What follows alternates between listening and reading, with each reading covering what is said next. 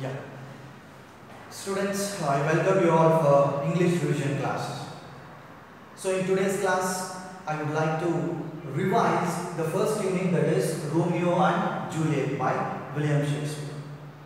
I know you all are familiar about this first unit, that is first poem Romeo and Juliet. So let us have a quick revision on this unit.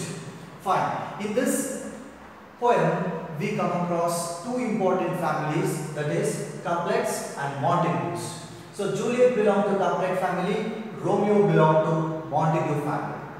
Okay, since both are rival families, once Lord Couplet organized a supper party and Romeo attended that party in disguise, that is change in appearance. They may ask for 1 mark, how did Romeo attend the supper party? Romeo attended the supper party in disguise, and he attended the supper party in disguise. And why did he attend the supper party? To see Rosalind. They may ask for 1 mark.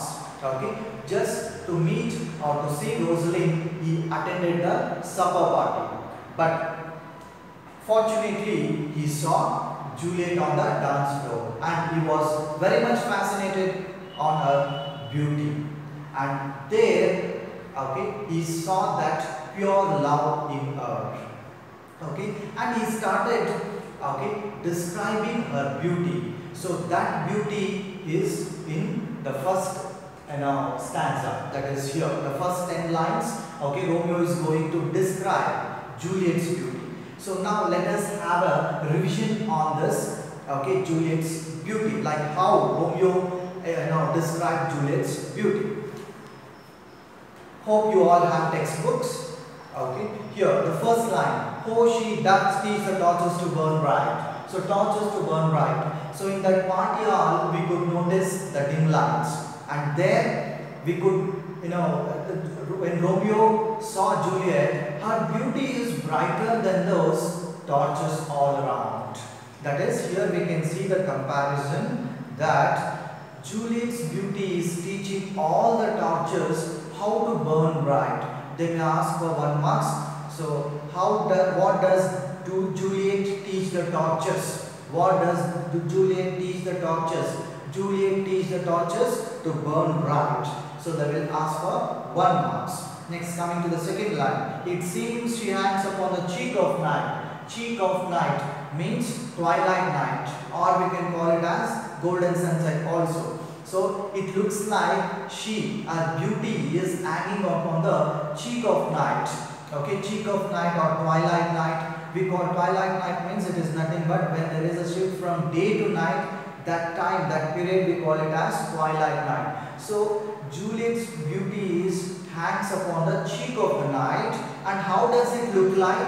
How does it look like? It looks like as a rich jewel in Ethiopia. It looks like a rich jewel in Ethiopia, which means, okay, Juliet's beauty is compared to rich jewel in Ethiopia. Here Ethiopia means African woman.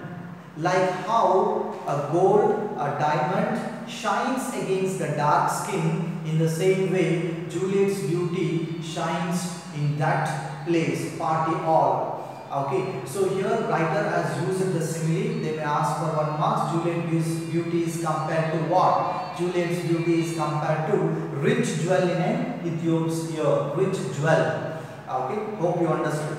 Next, beauty too rich for use, urge too dear. So urge too dear means Juliet's beauty is, okay, too rich to this earth. That is, our beauty is too rich to die and to be buried. They will ask for 1 mark. So what is the meaning of beauty too rich for us, for use, for urge too dear? That is, our beauty is too rich on this earth to be buried. Next, so shows a snowy dove trooping with crows. So dove and crows are important in this line. That is, in that party hall, when Romeo saw that scene, so here it looks like snowy dove trooping with crows. That is, Juliet is compared to snowy dove and trooping with crows.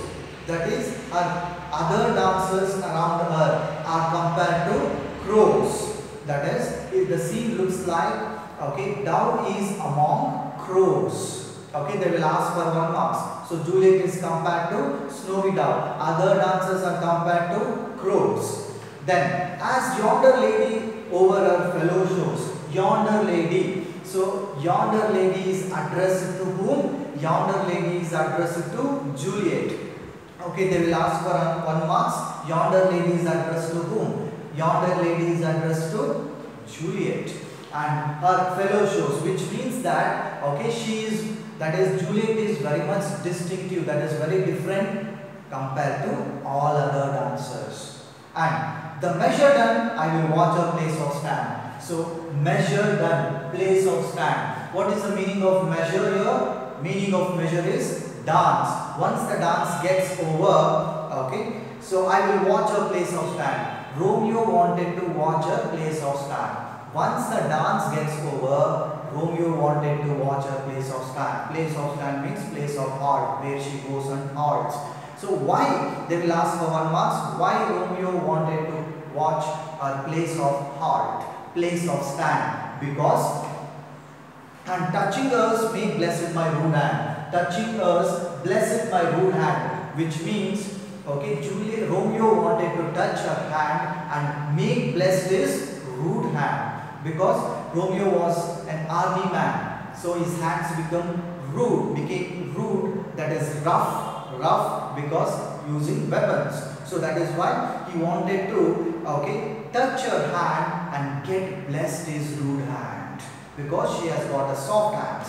And did my heart love till now for swearing side. So here Romeo himself questions that till then did he saw true beauty, true love. So did the true love emerge from his heart? And says, till then, no. He might have come across many girls, but the true love did not emerge from his heart. And inside, for I never saw true beauty till this night. So true beauty is said to whom? Is addressed to whom? Again here, Juliet. So Juliet is called a true beauty. Okay, last line. For I never saw true beauty till this night. So he never seen the true beauty till that night. Okay, so hope you all have understood the first 10 lines, that is description of Juliet by Romeo. Okay, so kindly go through the text once, and in the interactive session we shall discuss the important questions also, 1 marks, 4 marks as well, 6 marks. Okay, very important chapter to now study. Fine. Thank you, students.